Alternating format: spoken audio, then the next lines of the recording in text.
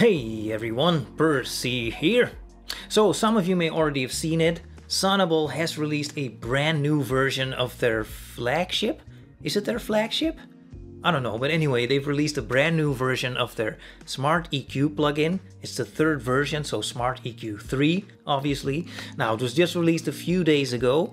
Sonible has reached out to me and they asked me if I wanted to take a look at it, and I said, yes, I'd be happy to, because I really thought that this could be one of the most interesting releases of 2021 so far.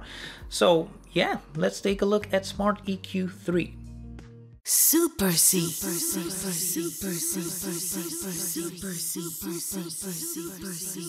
So what is Smart EQ? What is Smart EQ 3?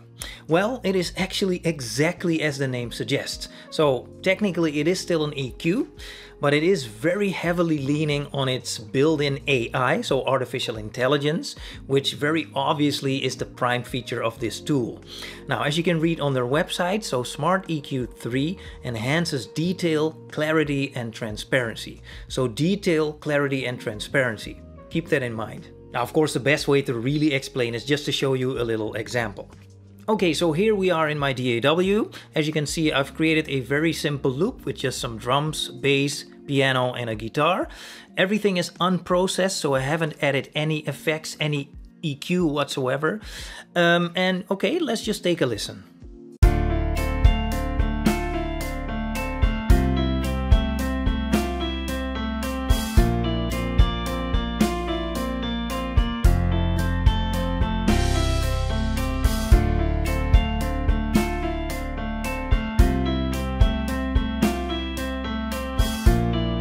Okay, you get the idea.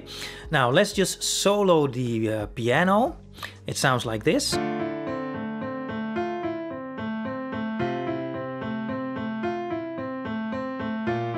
All right, and now let's open an instance of Smart EQ 3. So how it basically works is this. So first of all, from up here, we can choose a profile. Now by default, it is set to universal, but of course we can choose another one. By the way, we can also save our own profiles, but we can also choose from a factory profile. Now, somehow the piano profile seems to be the most appropriate here. So let's choose that one.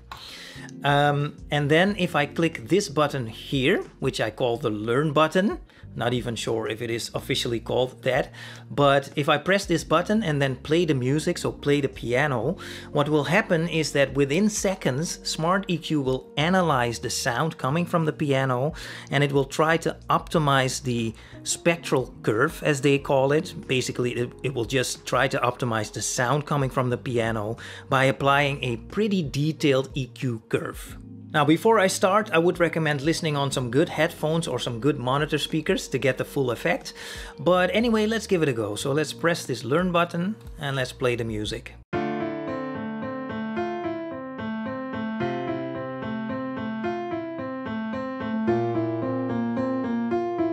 So Smart EQ has done its thing, and as I mentioned, as you can see, it has added a pretty detailed EQ curve. So the white line obviously is the EQ curve. Now what I'm going to do now is I'm going to bypass Smart EQ. I'm going to play again the piano, and I'm going to switch Smart EQ on and off so you can hear the difference. So let's go.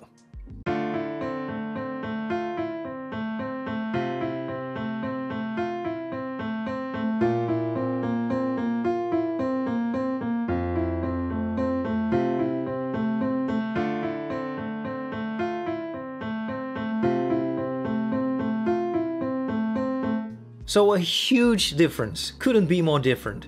Now let's go back to the website. Do you remember? Detail, clarity, and transparency. So has that been achieved here? Well, to be honest, I have to say, at first I thought it actually sounded a little bit muffled, so a little bit boxy or muddy, as they call it. But the longer I listened to it, I started to realize that it has actually taken away some of the, in my opinion, potentially unwanted higher frequencies, and it has added some more, it has given a little bit more body to the piano. So detail, clarity, and transparency, I'd say yes. From a certain perspective, it's actually done a pretty good job. But here's the thing. Now let me show you this. Now I've also added an instance of Neutron 3 by Isotope on this track. And as you might know, now Isotope also comes with a lot of AI built in. And I've also unleashed the AI of Neutron 3 on this track. So let's listen to what it came up with.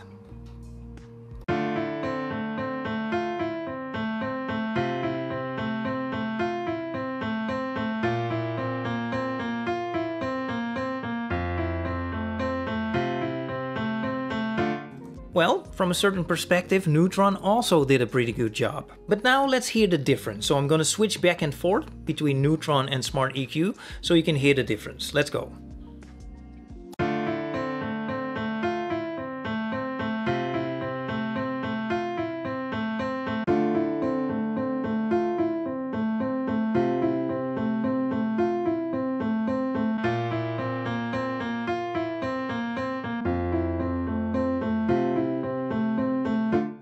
Now again, a huge difference, day and night.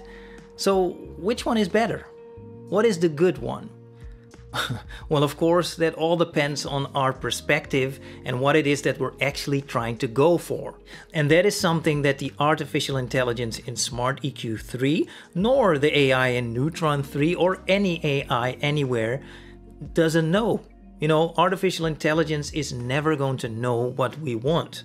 You know, so that is why I believe that artificial intelligence is never going to replace us, or at least not anytime soon. You never know, they might come up with some kind of mind-reading technology in the future that can predict what we want. We might have to ask Elon Musk to look into that. But anyway, until then, it's not going to take our place. But keep in mind that that is also not what Sonible is claiming. Sonible isn't saying, okay, just throw a Smart EQ 3 on all of the tracks on your song, and that's that. Your song is now mixed. That's not how it works. And that's also not what they're claiming. They're saying that you can use Smart EQ to kind of clean up the sound on your tracks, and you can use that as a starting point to further mix your songs with. And apparently it's doing a pretty good job at that. And of course, we can also change the settings manually. So let's take a look at that now. So if I click this green node over here, which is called the weighted curve, by the way, so the entire green line, that is the weighted curve. If I click it, then down here, we can see the parameters of the weighted curve. So first of all, this is the mid frequency. So the middle of this curve, of the weighted curve, is 632 Hertz. Now next to that, we have the strength. And that determines the strength or intensity of the EQ curve. So if I move it up, you can see the intensity becomes more intense. If I move it down, it becomes much more a subtle thing. I can also go negative even, for whatever reason you might have, it is possible. Now next to that, we have the width. That is very interesting. So I can change the width. And you can see that the width of the weighted curve is being modified. And with this, if I move it all the way to the right, for example, now you can see everything to the left of the weighted curve now is unaffected. If I move it to the left, everything to the right is unaffected. So that allows for some very interesting editing.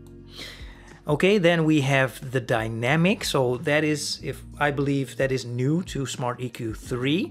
We now can make this curve dynamic. So that is pretty awesome.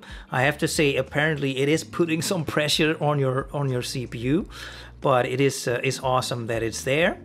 Then we have the slope. So we have the low slope and the high slope. And then we can also split the weighted curve. And now we have kind of two weighted curves, to call it that, and we can change the settings independent from one another. So again, very interesting feature.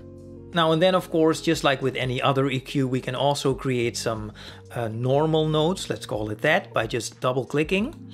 Now, and then again down here we can see the parameters. By the way, if we right click on the node, a little widget opens up where you can also see the parameters. So that's a nice little touch.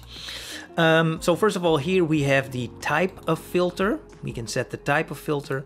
Next to that we have the frequency, then we have the gain settings, we have the Q settings, and then here we have the processing modes. So I can cycle through, so stereo, mid and side. So we do have some mid-side options, so that is great, of course. Okay, and then last but certainly not least, we can now also use groups. So if we go up here and click join group, we can see that we can now create a new group, or we can add this instance of Smart EQ to an already existing group. Now, as you can see, there is no existing group yet. So let's create a new group. Let's call it group 1, so G1, and let's create this group. Now, as you can see here, this instance of Smart EQ3 is now part of a group. So far, it's the only member of the group, but it is part of a group. Now, down here, we can see that there are 3 other instances of Smart EQ in this song that we can add from right here. So let's do that. Let's add them all to the group. And voila, so now we have a group with 4 instances of Smart EQ. By the way, you can have up to 6 instances in one group. Now, one great thing about groups is that groups have 3 different layers. So I don't know if you can see it, but layer 1, layer 2, layer 3. And with that, we can create some hierarchy in the group. So let's, for example, say that we want the guitar to be a little bit prominent in this song. So let's bring it up to layer 1. And let's say that we want to push the bass guitar a little bit to the back. Okay, let's bring this down to layer 3. And that way you can play around with the layers. And that, of course, is pretty awesome.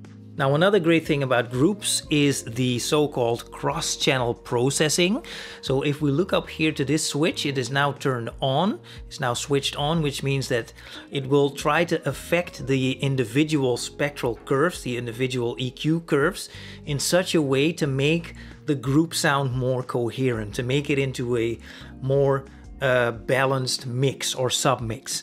Now, if you ask me, that is pretty high-end AI. So I'm very impressed by that. I am going to A/B this. I know in this case that it is very, very subtle, so I'm not sure if you can hear a difference, but just try to listen for a difference. So let's go.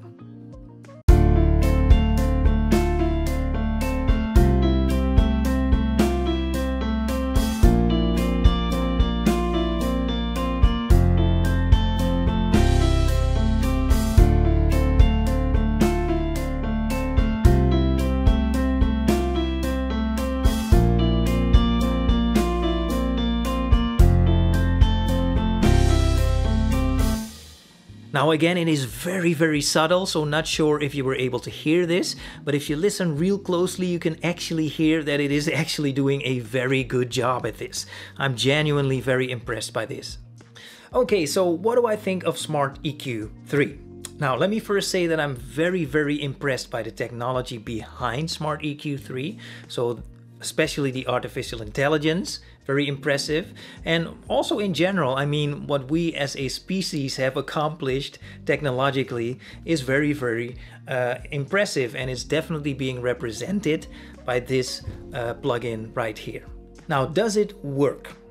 Well, I'd say yes. I mean, it kind of seems to do what Sonible claims it should do.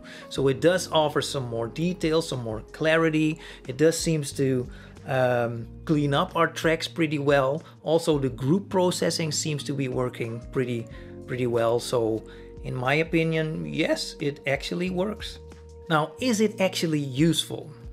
Well, I think yes, but I think you have to see it for what it actually is. I mean, technically it is still an EQ, but because it is so packed with artificial intelligence, and the artificial intelligence has taken such a prominent role in this tool, it just doesn't really seem to be appropriate anymore to still call it an EQ. That's probably also why it's called Smart EQ. But anyway, you know, it seems to have become a totally different tool that's no longer an EQ anymore. So for example, let's say that you have a track and you want to boost 1000 hertz a little bit, and you want to cut away everything below 150 hertz. You know, you're not going to use this. You're just going to grab a simple conventional EQ and you're just going to make those simple EQ moves that way. You're not going to grab this for that.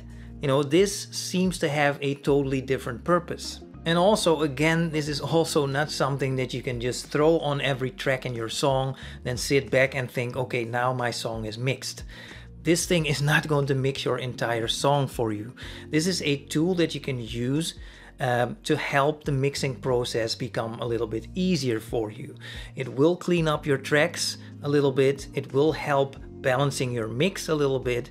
It's definitely going to assist you. It's definitely going to push you in the right direction, but that is as far as it goes. But if you use it like that, then yes, it can actually be very, very valuable.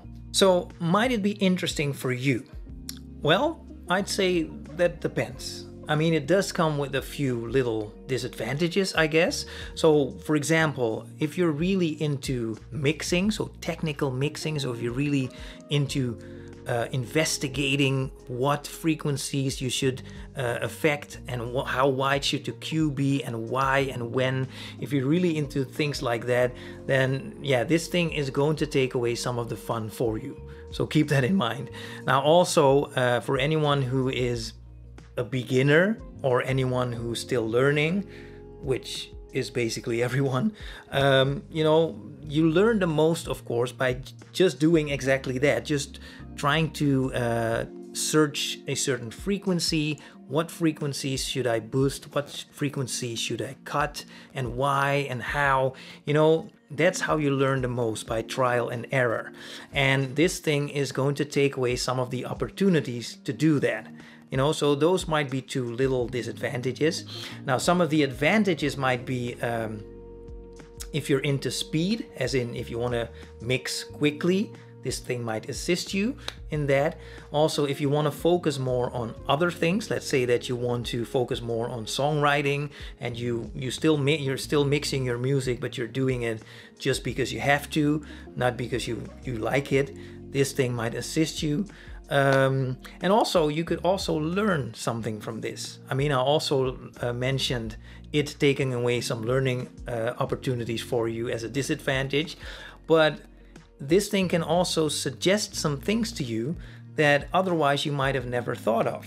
You know, and that way it might also be pretty educational, actually. You know, so yeah, it's pretty difficult for me to determine for anyone if it is actually useful, if it is actually something you might be interested in. Let me just say this again. If you can see it for what it is, and if you can use it that way, I think this can be a very, very awesome tool to have. But for some people, it might not be absolutely necessary, and for some people, it can even get in the way a little bit. Okay, I'm gonna leave it at that. Just go check it out for yourself. Let me know what you think. Leave a comment below. For now, I'm gonna say goodbye. Thank you for watching, and I will talk to you in the next video.